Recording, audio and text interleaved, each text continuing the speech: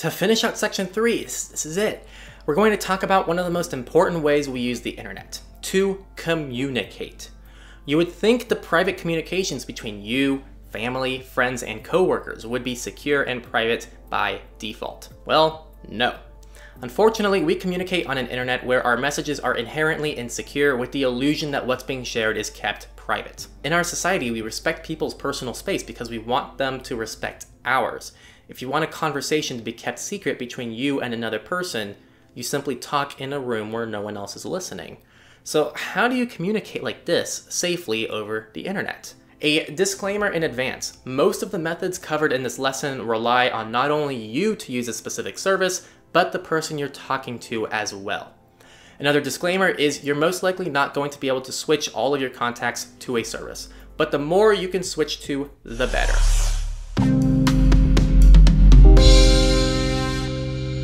Go Incognito and all of our other projects that we do are made available completely free to you.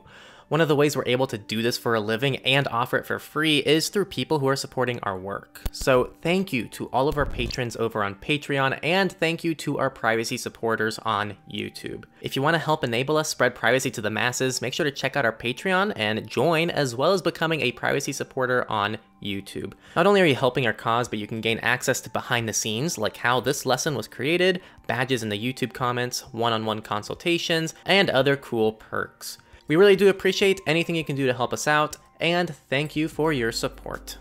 One of the most prevalent and standardized forms of communication is the text message sent between two phone numbers.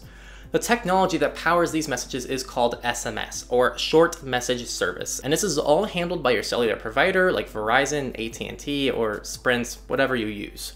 Unfortunately, these texts are generally not encrypted, and cellular companies collect all of our conversations. They're also known to hand it over to intelligence agencies. As a matter of fact, beginning in 2002, the NSA asked AT&T to build secret rooms in their facilities, one in Bridgeton, Missouri, and another one on Folsom Street in San Francisco. More were eventually added in Seattle, San Jose, LA, and San Diego, and these rooms were used to channel all internet, email, and phone traffic through a filter that would look for keywords. It was recently discovered this practice continues to this day. Outside of government surveillance, are there security issues with SMS messages? Absolutely, there are commercially available eavesdropping devices that can steal SMS messages. Because of these issues, I would recommend you avoid SMS if your goal is privacy and security, especially when it involves sensitive data. So, what do we use? The first alternative is what many of your devices come with by default. Things like iMessage, Facebook Messenger, Google Hangouts, one of Google's other countless messengers, BlackBerry Messenger, Skype, so on. I like to classify these as CCC, or common commercial communication methods, which will typically, not always, offer decent security with lackluster privacy. Many of these implement some form of encryption, although it is for the most part proprietary, and some don't use end-to-end encryption like Hangouts. Proprietary encryption is typically a big no, as the company holds a large amount of power that could eventually lead to unauthorized access to your data. Of all the CCC services out there, I would argue iMessage is probably one of the better ones, but you're really just picking between the worst fruit on the tree. So what are the good options? Well, Signal, Threema, Wire, Telegram, Briar, and Wicker seem decent. Each has its pros and cons, so I'd recommend sorting through them yourself. Be wary of services like WhatsApp, who collect metadata, a problem we discussed in section 1. Telegram is popular as well, although often debated in the security realm. Here are some things to research when selecting a messenger. Try to choose something with off-the-record messaging, or OTR. It's a higher standard of encryption for messages. Also look for perfect forward secrecy, or PFS, so if one encryption key is compromised, the others will be safe. Lastly, don't forget what information is required to open an account. Signal requires a phone number. You can fake this easily, but this still concerns some people. I've already mentioned some services that hit some or all of these requirements, but there are more options. ChatSecure utilizes XMPP. XMPP is a protocol used for sending messages with decentralization, open standards, and security as the main benefits. Although keep in mind, by default, there is no end-to-end encryption. You must configure it. You can use Jabber to set it up, Contalk, or any other XMPP client. There's also the Matrix protocol, which attempts to improve on XMPP and is used in services like Element IM. To summarize, at the end of the day, the messenger you pick really is your call, since each has pros and cons, and it ultimately comes down to what you trust the most in combination with where your priorities lie and what services you can realistically get your friends and family to use. I personally recommend Signal, as it's something that hits a lot of green flags and is a very good usable experience for most of the people I know. Outside direct messages, what about phone and video calls? For entry-level stuff, WhatsApp offers both of these and it'll do an okay job, but remember that metadata is a huge problem and you're trusting Facebook.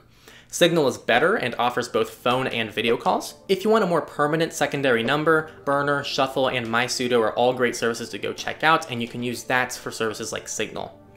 Moving on to email, this seems to be pretty good, right? Well, depending on your client, email can identify you by the IP address you use to send the message. Outside of this, email is just kind of naturally insecure by default.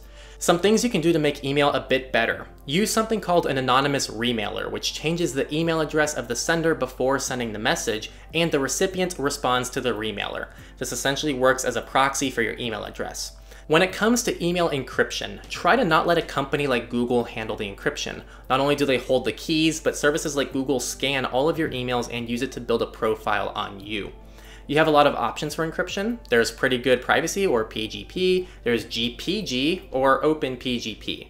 They are typically tricky to set up, but there are services like Mailvelope that simplify things a lot. ProtonMail, Disroot, Tutanota, and Countermail also seem okay. These are just random recommendations to look into. We've actually covered our top 5 favorites in its own video. Lastly, don't forget about self-hosting your own email if you can go that route. Something to mention is services like ProtonMail and Tutanota can actually encrypt emails through a web portal, so it will still encrypt the contents of the email to people not using ProtonMail and Tutanota. It's a pretty cool feature that we highly recommend checking out.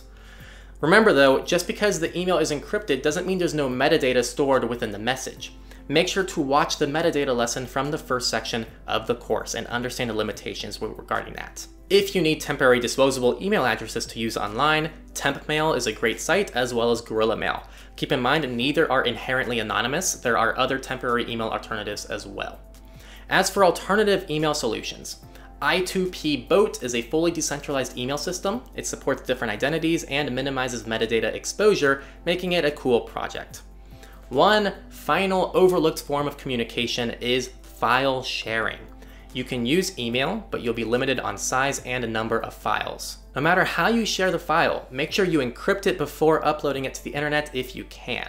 We already covered how to do this in section 314. As for how to share it, if it's encrypted, it's not a huge deal to upload on a service like Dropbox, but I'm still not going to recommend it. You can use something like Nextcloud. There's also Firefox Send, which will encrypt and store a file temporarily. The last service is OnionShare, an open source project on Tor, which lets you securely and anonymously share a file of any size. This is super cool. No matter what service you choose, encrypt the file before uploading it and give the password to the recipient using another communication method. So that's going to cover the different main forms of communication on the internet. Section 3 has been so much fun, time-consuming, but fun. We're halfway done with the entire course. I'll be doing a final little wrap-up in the next lesson, so I'll see you all there, and thank you again for watching.